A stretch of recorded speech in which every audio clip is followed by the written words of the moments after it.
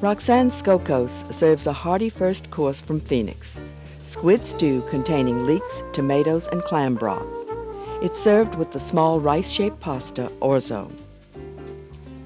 Then the entree is served by Hans Hickel in Tampa, Florida. It features, among other things, Chilean sea bass served with a colorful Caribbean fruit chutney. Then Thomas Freslech offers his version of strudel in New York. Its outside is unusual, using phyllo dough, but the inside features the traditional farmer's cheese filling. Roxsand Scocos' namesake restaurant in Phoenix offers the chef's eclectic and often surprising cuisine. Born in Washington State, she trained at La Varenne in Paris and credits that experience as her primary culinary inspiration. Her first course is squid stew, served with multicolored orzo. I'm just heating up my pan at this point, and we'll saute the leeks. A little bit of olive oil.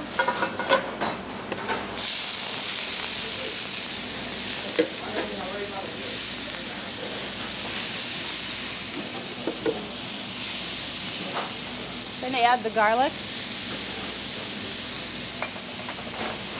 Bit of salt and pepper.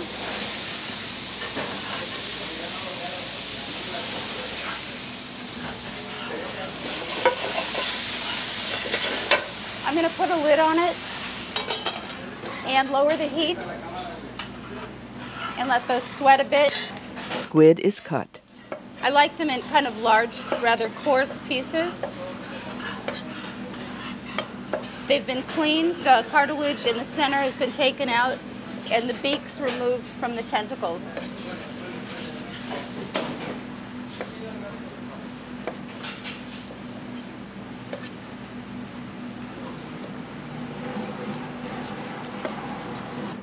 The squid pieces are drained before cooking.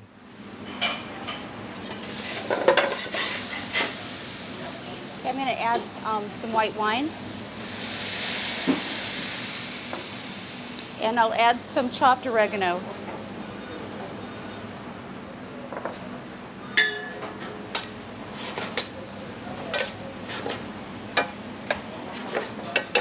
And we'll let this sweat.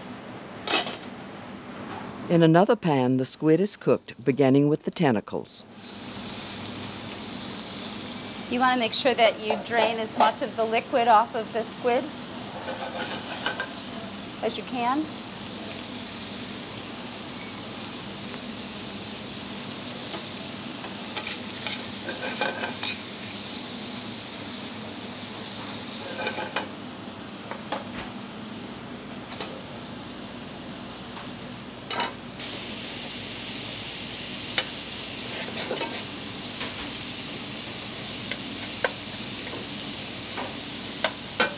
I'm going to add some tomatoes. These are just Roma tomatoes that have been skinned and seeded.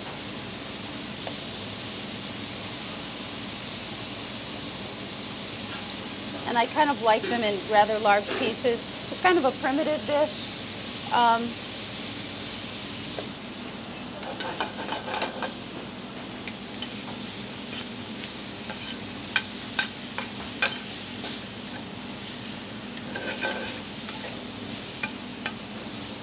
Add the squid.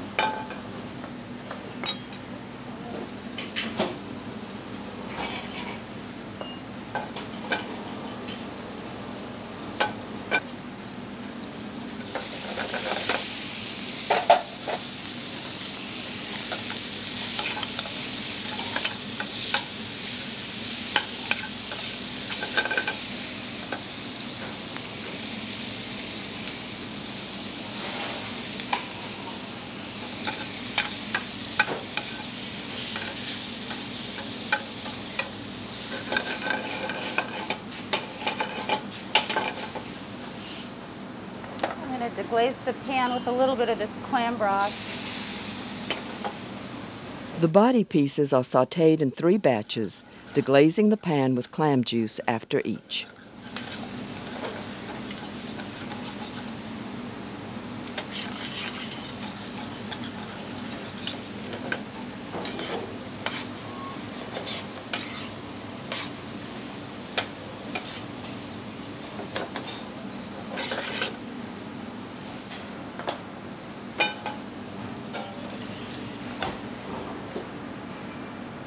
Okay, then we're just going to put a lid on it and just let it simmer. And we've got our multicolored orzo. Could be any type of orzo, could it be any type of pasta for that matter, or maybe some rice. I think this is kind of an interesting thing and makes the dish a little bit more interesting.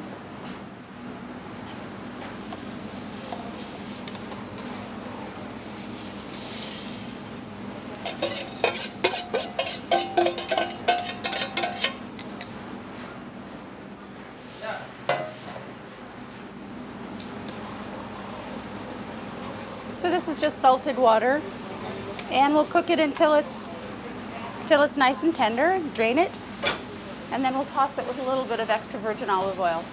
You can also add a little Mazithra cheese, which is a sheep's milk, Greek dried cheese, if you'd like. Just enough to give it some shine, a little bit more, another layer of flavor.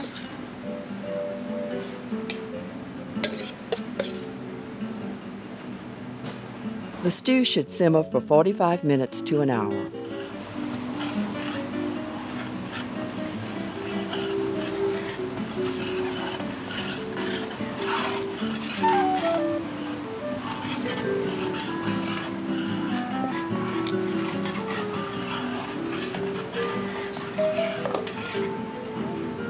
I have some pea tendrils for garnish. And they even have the little flowers still left on them. So that's that.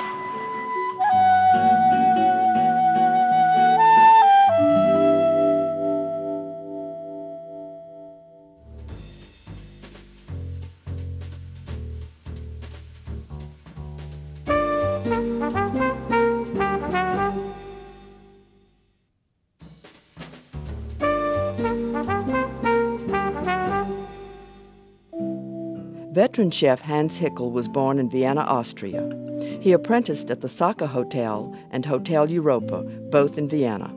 Then he worked in England's Channel Islands, London, France, and throughout the Caribbean. At taping time, he was at Oystercatchers in Tampa. His entree is sea bass and chutney. Oh, now we're going to do the Seared Sea Bass with the Caribbean Fruit Chutney. It's rather simple. What I'm doing now, what I did earlier, I did segment grapefruit, 2 oranges, 2 limes, some mango, and I have some mango and some red papaya. What I'm doing with the membrane, I just cut them into smaller units.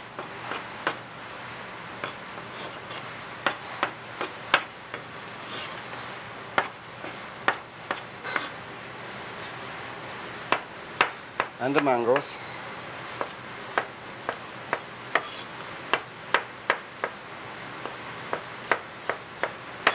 And the papaya.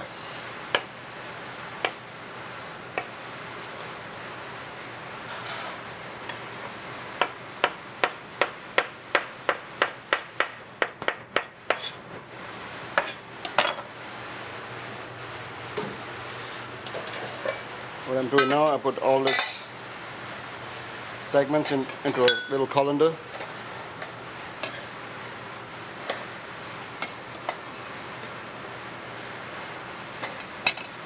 And extract a little bit of juice.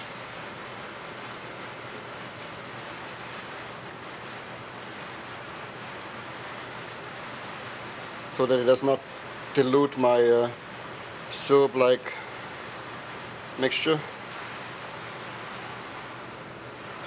Okay, let me just add the mangoes.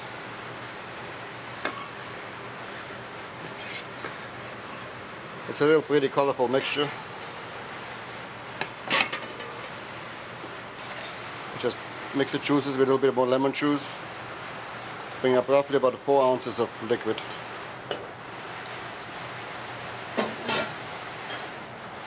Now I combine the juice, which was rendered from partially from the fruit, 4 ounces sugar, and I bring it in, put it in the fire, bring it to boil, and then just turn it down to simmer. Fresh ginger was added, and the liquid is reduced to a syrup. I mean about added,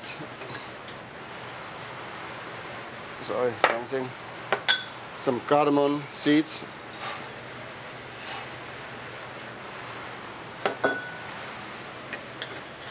So it's quite syrupy, you know.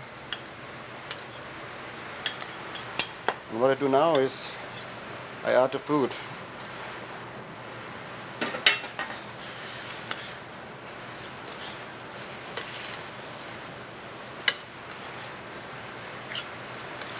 Isn't it pretty? Real colorful.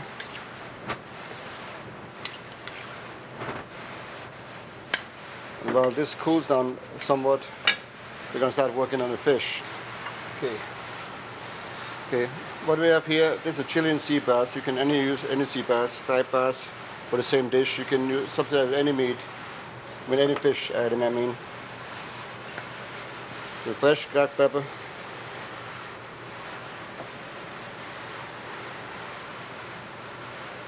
A little bit of sea salt.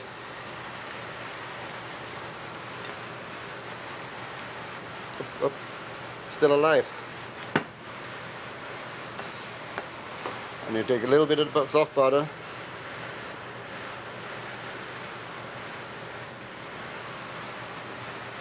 And you rub it on the outside of the fish.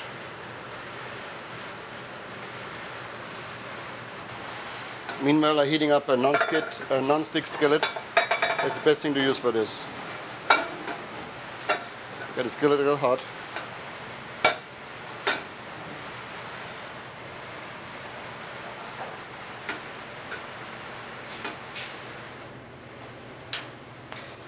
And put in the hot skillet.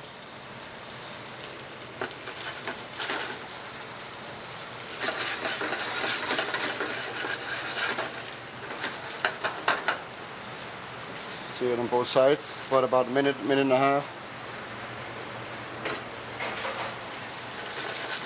Turn the fish.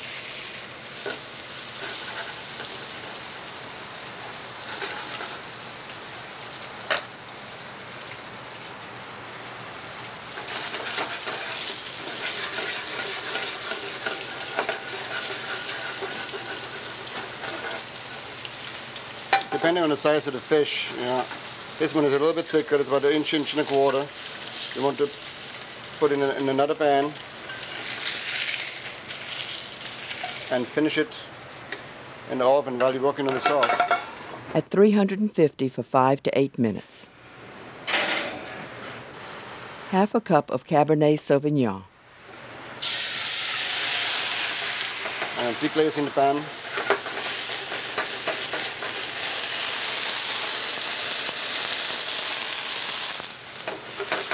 Reduce the wine a little bit.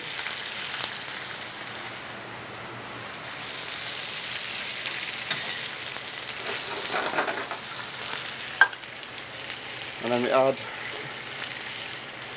half a cup of veal stock, brown veal stock.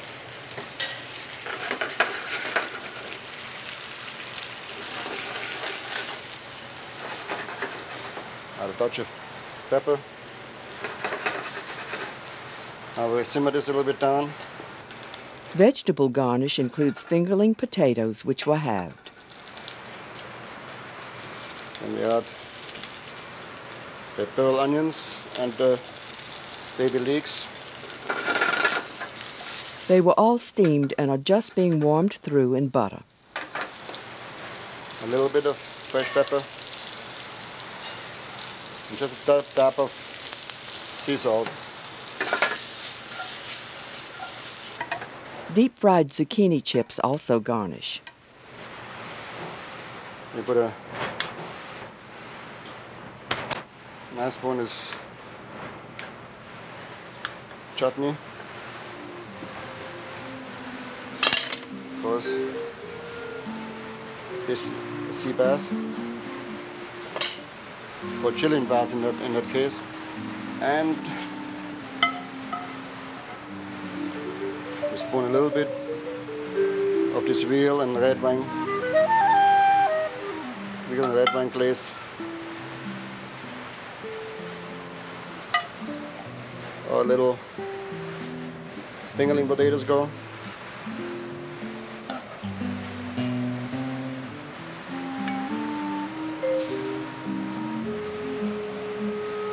places leaks in no particular way.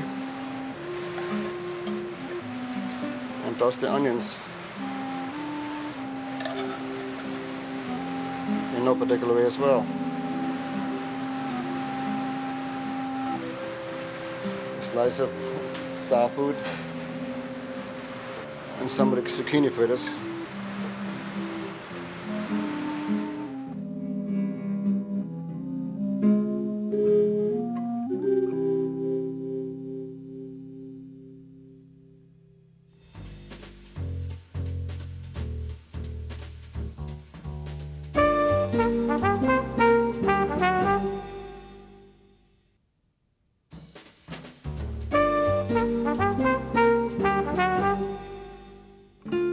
The Café des Artistes touts itself as one of the 10 most popular restaurants in New York. It obviously leads the city in nymphs. Austrian chef Thomas Freslech is the executive chef.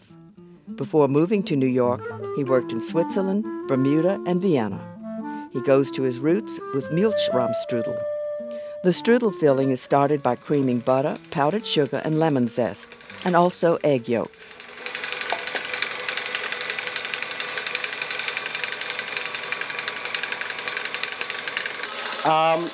When the butter is creamy, okay, we also add the vanilla extract. We lower the speed a little bit.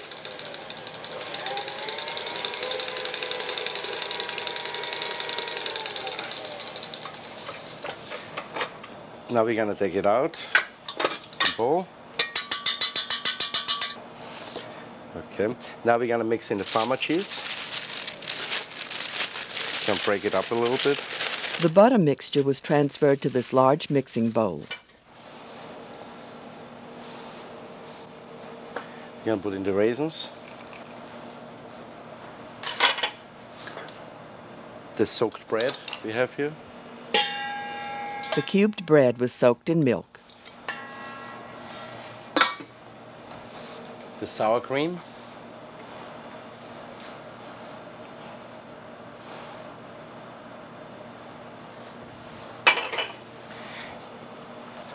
And now we combine everything.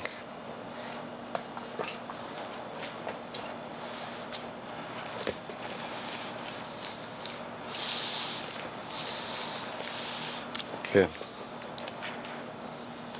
Now the only thing left to do is to whip the egg whites and fold the egg whites in. Egg whites and sugar are beaten. Okay. We have to line our baking dish with a phyllo dough. Okay. So what you do is you butter the pan very generously. Okay. You're also gonna put butter on your phyllo dough. Phyllo dough is a little bit tricky. Phyllo dough can break very easily. So the trick is once you unwrap it and you take it out from the freezer, you have to let it sit out for maybe 20 minutes, and then you have to work very fast. And don't be afraid to brush butter on, because it will help you from breaking.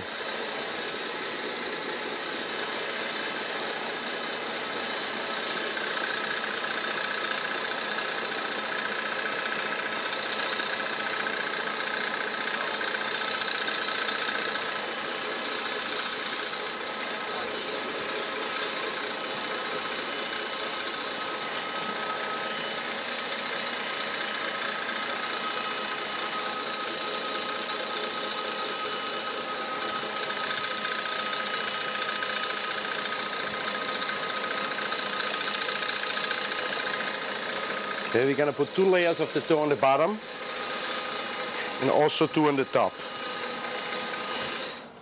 It's ready when it's stiff like that.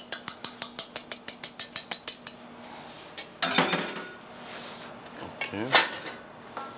We're gonna mix that now in our bread, farmer cheese, sour cream mixture.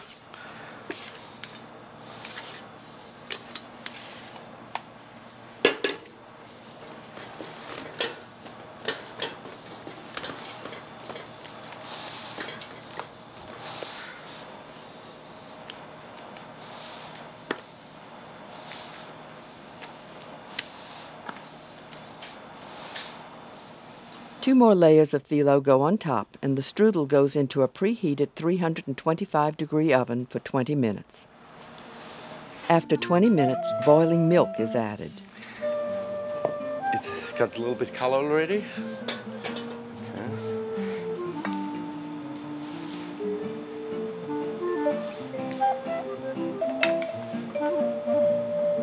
It's then baked for 40 minutes.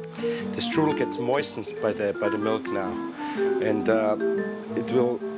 it's forced to form another crust now. After you take it out, don't serve it immediately. It has to sit, it has to settle, at least for half an hour. The strudel is served with crème anglaise.